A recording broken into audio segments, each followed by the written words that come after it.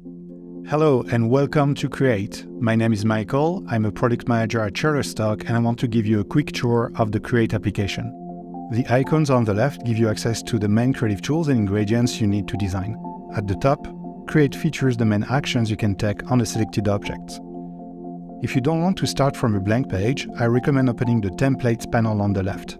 In this panel, you can browse the thousands of templates that are available to you and pick one that you love. I'm really into the style of this one.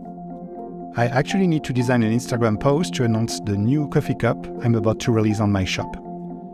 I will select and delete this picture, open the Images panel on the left where you have two options.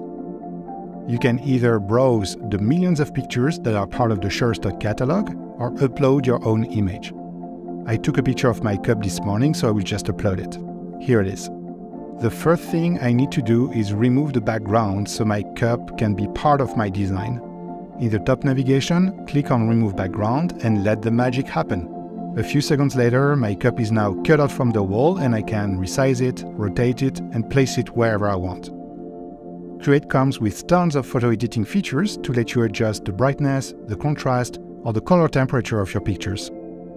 To make it stand out, I will drop a shadow, adjusting the distance and the intensity of this effect.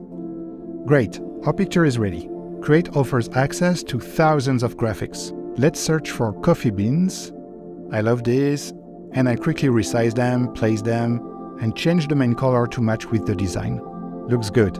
If you want to reorder your objects on the canvas, you can use the Layers panel in the bottom right corner. Here, I will position my cup behind the leaves to give it more depth. Love it. I just need to add some text to announce my new cup. In the text panel, you can use a pre-designed text layout or just add a text object.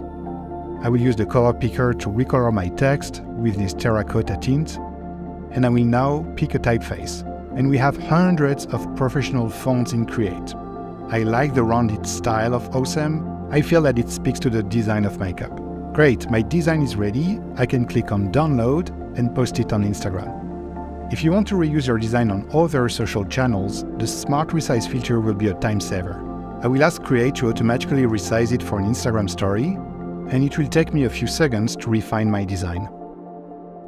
Thanks for watching, and have fun designing in Create.